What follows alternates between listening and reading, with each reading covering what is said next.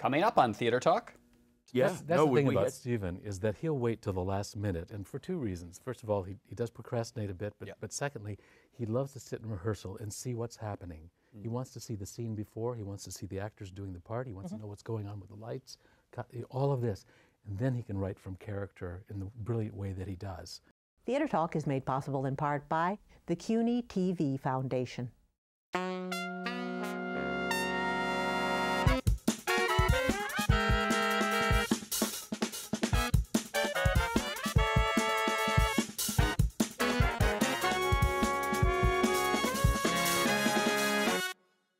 From New York City, this is Theater Talk. I'm the show's producer, Susan Haskins. And I'm Michael Riedel of the New York Post. Michael, there is a fantastic new revival of Follies on Broadway, and we're going to talk about it tonight. And for the first time, I think, in the history of Follies, Susan, this one is actually making a lot of money, over $1 million a week. It's astounding. So I think the time has come, finally, for this great show. We are joined tonight by Ted Chapin of the Rodgers and Hammerstein organization, who wrote the Bible on the history of Follies, Everything Was Possible, The Birth of the Musical Follies. And Ted, you were a gopher in the original production. I was indeed. I go forward everything. That's right. And we have a special treat because we have two of the original cast members from the 1971 production of Follies. We are joined by Kurt Peterson, who was young Ben in the original production. He was also in West Side Story and Dear World with Angela Lansbury. And our friend Harvey Evans, who was the original Buddy in Follies. And Harvey, you have such a list of credits. The show will be over if I read them all, but West Side Story, read them all. Gypsy, and Hello, Dolly. Gentlemen, thank you very, very much for joining us. Our pleasure. All right, so guys, I wanted to ask you, I've always been curious about this. The first time you performed what is now considered a groundbreaking show in front of an audience that paid for their tickets in Boston, I believe, what was the reaction from this crowd to this show that they had never seen anything like this before? The dress rehearsal was chaos. I mean, we were over-costumed and the ghosts were in white makeup and everybody was a mess at that dress rehearsal. That's what I remember. And it was sort of depressing. And your memories of that, those early performances? You know, it's a little, the audience reaction is a little blurred, but I think at that point, because we were the younger ghosts, they had us painted like younger ghosts, meaning white-faced. And I think we had wigs on that were giving us major headaches at the same time. Wild. Did you have a sense, though, that as you were trying to show out in Boston, that it was getting better, or that people were starting to get it, or did you feel an audience resisting it and just not liking it? I think we had so much to worry about just performing it that I don't think we thought what the audience was getting. We knew, I mean, I had seen Company opening night, and it just dazzled me, and I thought anything that Prince and Sondheim are going to do, I want to be part of. So I don't think I judged the show as much as just getting our costumes right and everything, because I knew it was going to be terrific. Yeah. And when we finally put the new prologue in, which we'll talk about, I'm sure, the last performance in Boston, our whole morale changed. We became a hit suddenly. The prologue worked like magic, just magic. What was there before? There were two versions of the prologue, and they were all similar in style, but I think the genius of Michael Bennett was to see something that worked and worked very well and just decide, no, I can make this better. Yes. And he, all through Boston, there was a lot of other things to do, putting in I'm Still Here, changing Alexis's song. There's a lot of and little things, but Michael was working on the prologue all the way through Boston, and as Harvey said, the last performance it went in, and it just clicked. Everybody felt that it really clicked. It set up what the show was all about in a way that the others hadn't quite. And for people who haven't seen Follies, that prologue is the very opening. It's the spotlight on the showgirl. The opening chord in the beginning sets the scene. And then you do now know there's Follies. And it's based on a song that was cut, All Things Bright and Beautiful. I mean, it's the other thing about Michael Bennett and Steve Sondheim as a collaborative team. You know, Michael wanted to hear everything that had been cut because the show, as you know, had been written as The Girls Upstairs, and it's taken all kinds of different forms through the years. So Michael was hungry to hear everything Steve had written, and he took this song, which I think was a Sally song, that had been cut, and it's that weird kind of wonderful ethereal sound, and basically it was setting up both the ghost-filled theater in which the show takes place, but also the beginning of the party. You talk a lot about Michael Bennett, and you know, only a few years later, Michael is going to emerge as the most powerful director on Broadway with a chorus line. Could you see in his relationship with Hal Prince or where he was in his career at this point that he was ready to go out on his own and command a show himself? Do you remember anything about? Oh, yes, yes, right away. Where was Hal in all this, Ted? Well, what I think is interesting, to note. I mean, because this tells us how shows were put together. Exactly, and as Harvey said, the Michael Bennett and Hal Prince together in company was something that was so unified. I mean, it was very hard to tell where the musical staging left the choreography that left the staging that the director would have done. It was all of a unit and of a piece. And when Follies came along, I think Michael was savvy enough and ambitious enough to know that the way Follies was going to be set in this wonderful abstraction of a theater, that Hal was going to need a lot of that movement around. Right. So he actually convinced Hal to be co-director. And I don't know that that was comfortable for either one of them, but it certainly resulted in a production that really felt co-directed, because in the same time it was dramatically interesting and the movement just never stopped. Whose idea was that set that was in the first version, this very conceptual, stretched out abstraction, as you say? Well, there's a wonderful first drawing of Boris Aronson's for the set, which I assume came after conversations with Steve and Hal and Jim Goldman. And what's fascinating is that even though there are things in it that are sort of very simple watercolor notions, the final set was a sort of realization of the abstract notion. I mean, one thing that I have to say, from my standpoint, and I'll go here, there's no production of Follies that I've seen since the original that understood the value of setting it in something that is abstract. Because you never were actually in a theater, you didn't see a back wall, you didn't see it. You saw these pieces of set that came and went magically, so that there were levels and things. I mean, somebody asked me the other day about the Right Girl, Buddy's song. Right. And Gene Nelson was up on a level, and he watched Too Many Mornings, then he started dancing up on a level. And then part of the choreography was to start dancing up there and then dancing down a spiral staircase and staying up on a level, and then finally getting to the center of the stage. Now, tell us some of the backstage tales, guys, because I know this was not an easy show. Can you give us who was a real pain in the ass to work with of all these grand old ladies? Which one did you love? Which one did you avoid? Well, there's a good story that Ethel Chate was our favorite. We loved.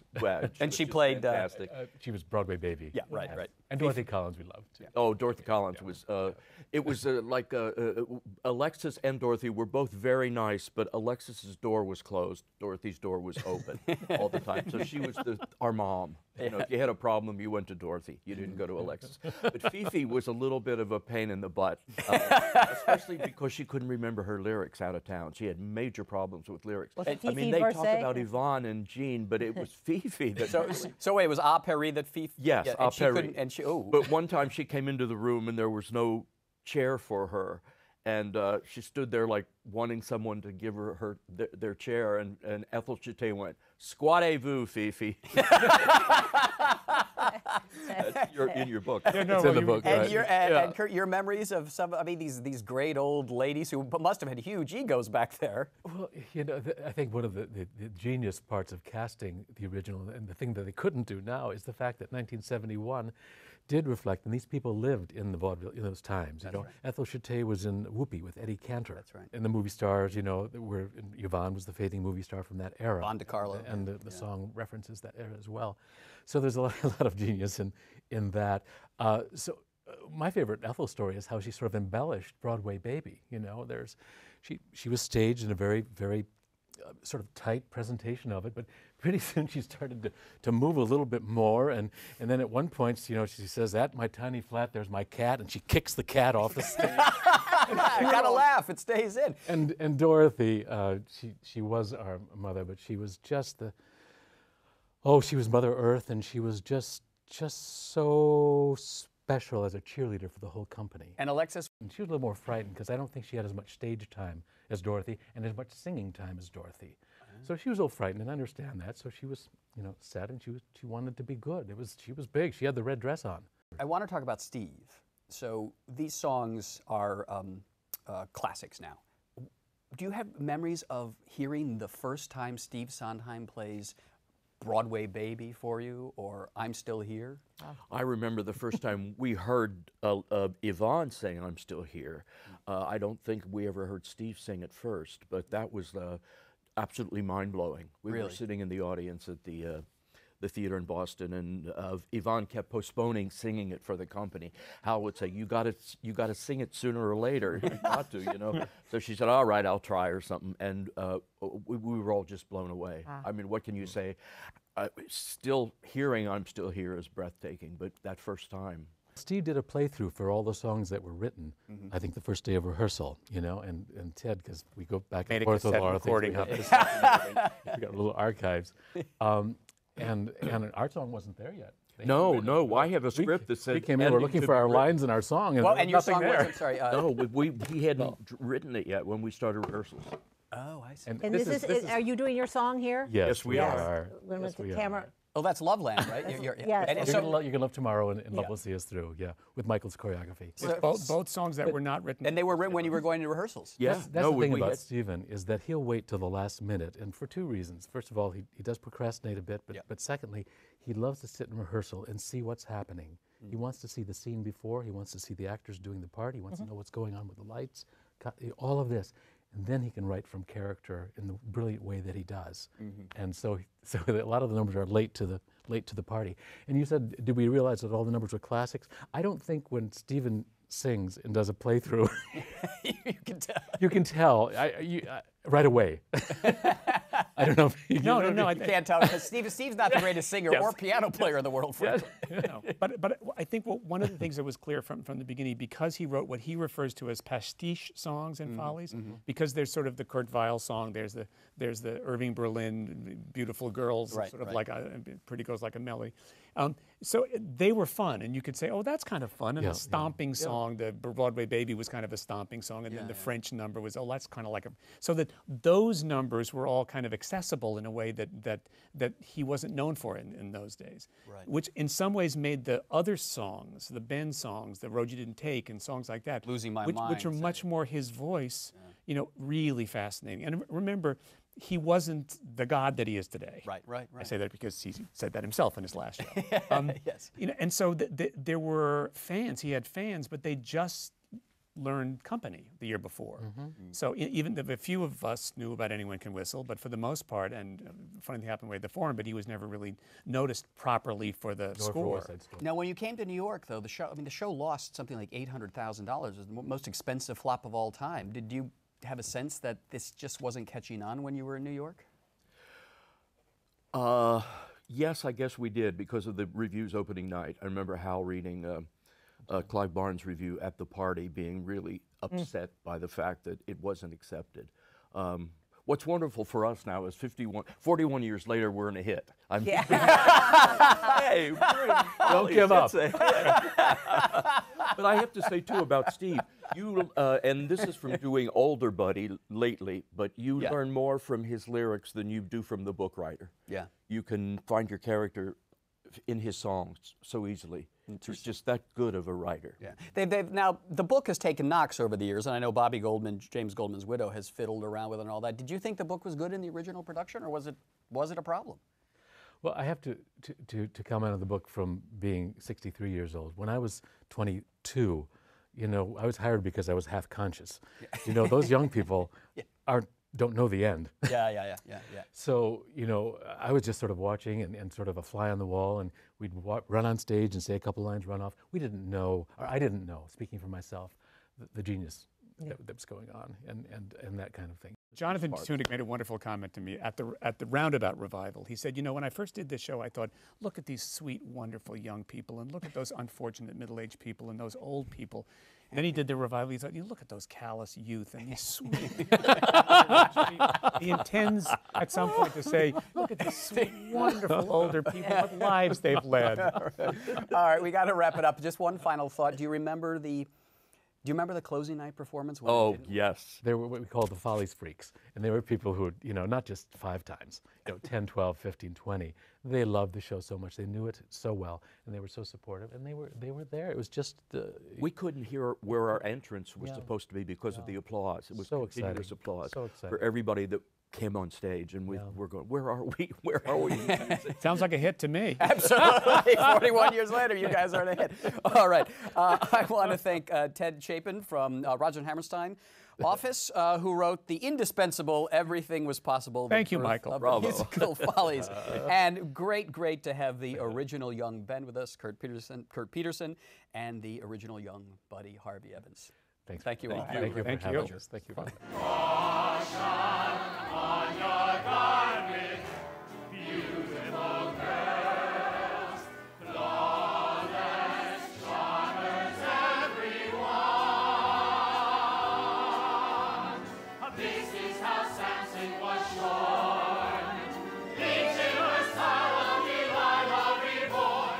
Now, Susan, you may think the hottest show in town is Hugh Jackman on Broadway, but I've got news for you. There is a show that is infinitely better that you cannot get a ticket to that is turning this town upside down. It's called Jackie Hoffman's A Chanukah Carol. Is that how I pronounce it? Chanukah Charol. Christmas Carol, Chanukah Charol. Charol at the New World Stages. It stars our good friend and one of the funniest women in New York, Jackie Hoffman, who's single-handedly keeping the Addams Family going after more Until than a tomorrow, year on right. Broadway. And what a sad year 2012 will be for you, Michael. What are you going to destroy next? Without us as the target. It's over. I did my best to bring that show down, but you beat me at my own game and you ran it a year and a half. We kept it up. We had the love of the people. You never run out of morons. Oh, I'm sorry. Did I say that? And I'm so honored to follow Follies.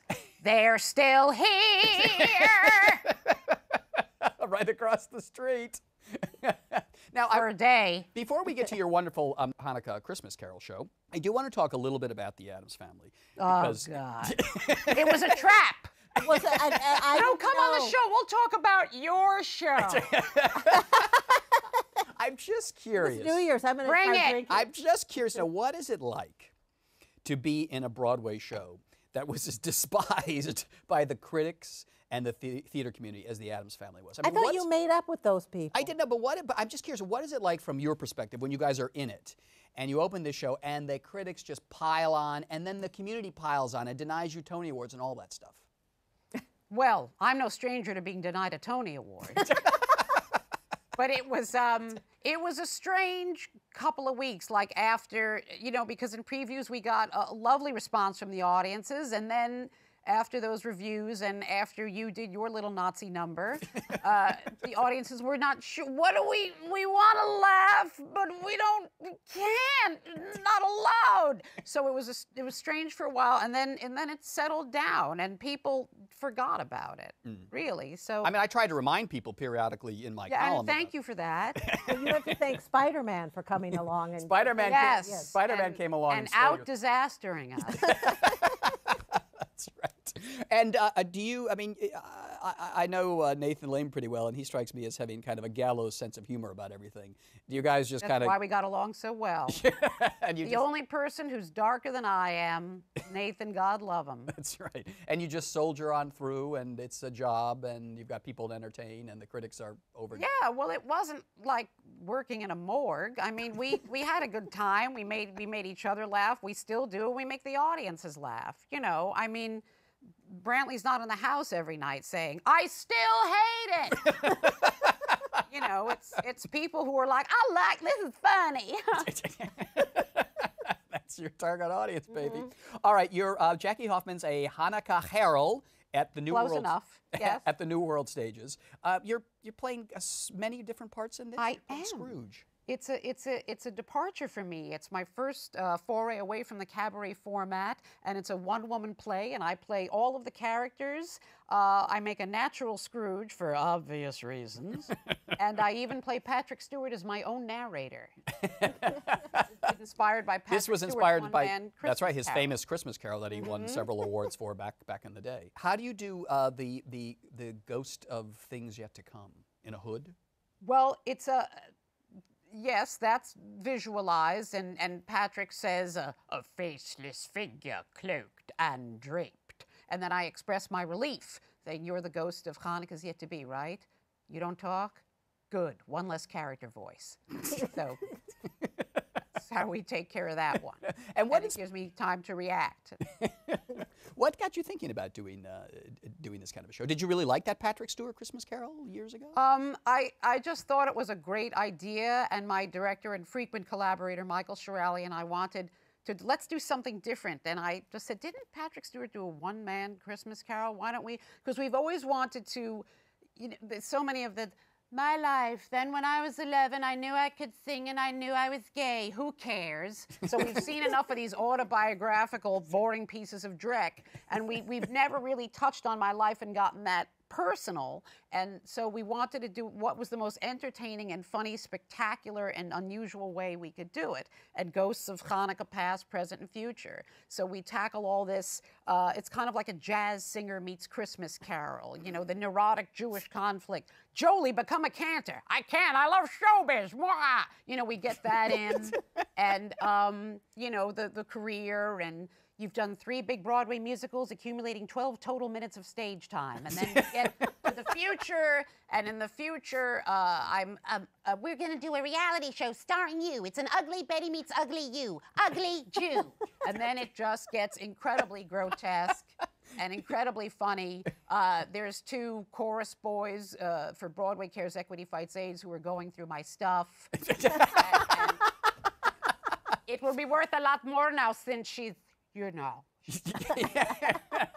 Have you always had this ability to make fun of yourself? I mean, you make yourself the butt of a lot of the jokes in these shows. Yes, I do.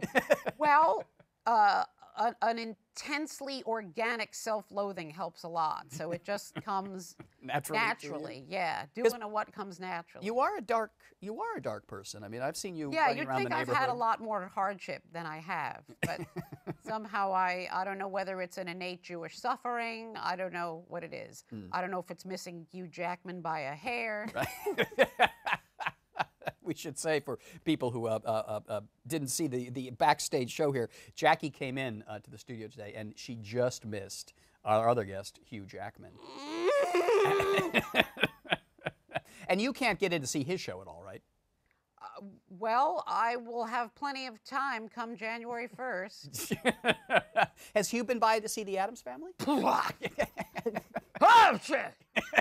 I don't believe so, although bevies of celebrities have come to our show. Now, I noticed you had a very funny one-woman show not too long ago. I think it was called Jackie 5-0. Yes, it was. And you had some... Did you see that one? Yes, I loved that one. It was great.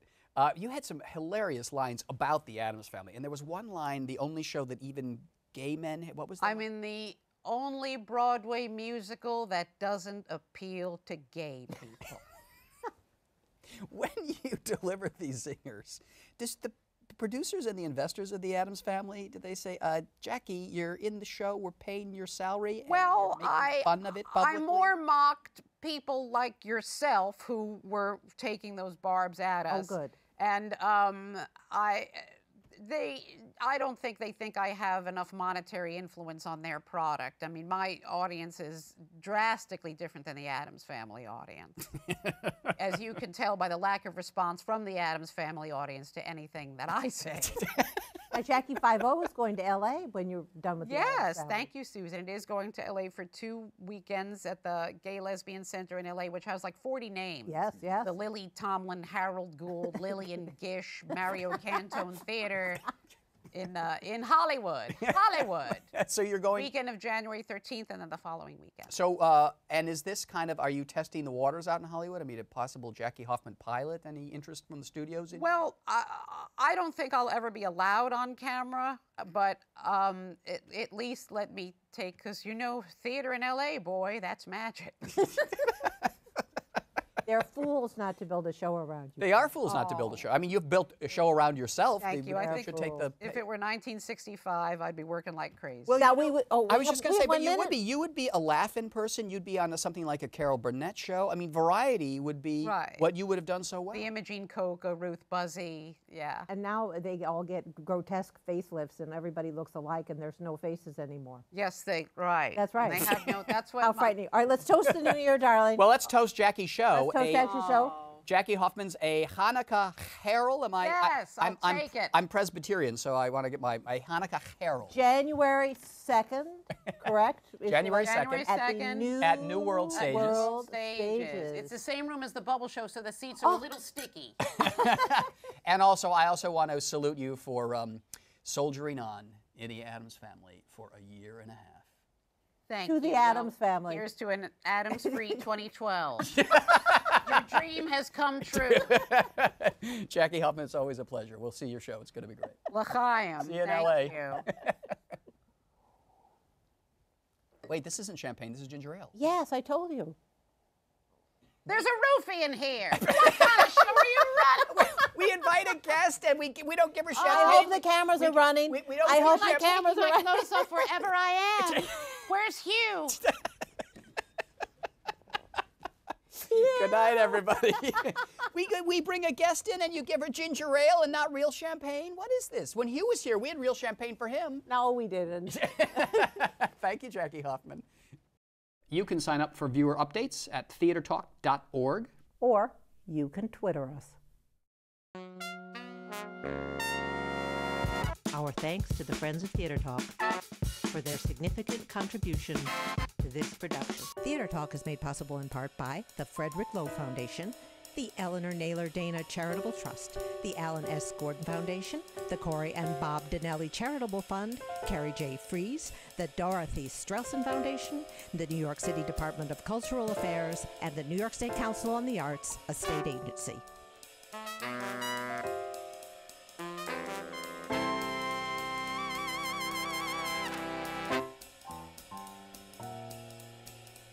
We welcome your questions or comments for Theater Talk. Thank you and good night.